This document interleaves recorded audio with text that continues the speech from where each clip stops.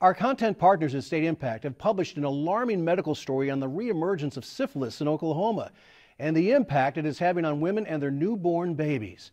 Catherine Sweeney sharing her reporting with our own Elisa Hines. Well, Catherine, I am really surprised at the increase in syphilis cases, especially in women.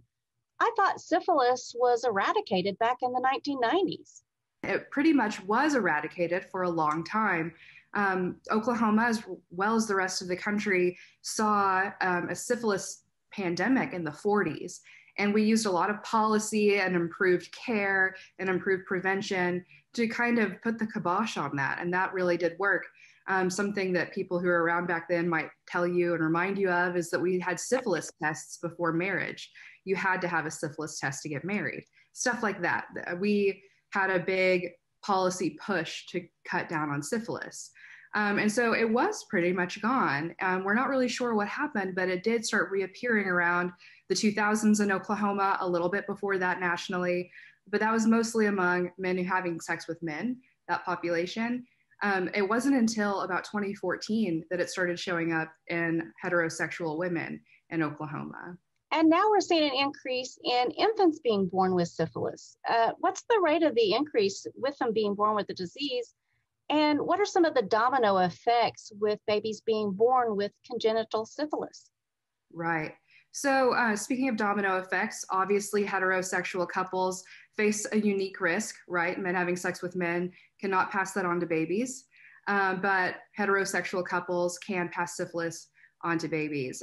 So among women, we saw an increase of about 860% of syphilis cases from 2014 to 2018. And then from 18 to 19, we saw about a 92% increase in congenital syphilis cases. That can present so differently in all these different people. That's one of the worst things about syphilis. It's not cookie cutter. It presents differently from person to person. It's called the great imitator because it can look like other STDs or other infections. So in adults, it can look like herpes or look like warts or just look like a rash. And it can disappear. It can make you think, oh, I'm healed, I'm better, but really this bacteria is still living in your body and you can still pass it on to the baby. So in a baby, it can just be a rash, but it can also cause some severe birth defects. It can cause some neurological issues. It can cause some, skeletal issues, teeth issues. Similar to adults, it can just look so different in person to person and babies as well. So when should somebody get tested or screened for the disease, and what can be done once it's been discovered they have it? So specifically in pregnant women, it is really, really pivotal to get tested 3 times during your pregnancy, right when you start your prenatal care, about halfway through, and then before delivery. Well, Catherine Sweeney, it was an eye-opening article. Thank you for your time. Thanks so much for having me.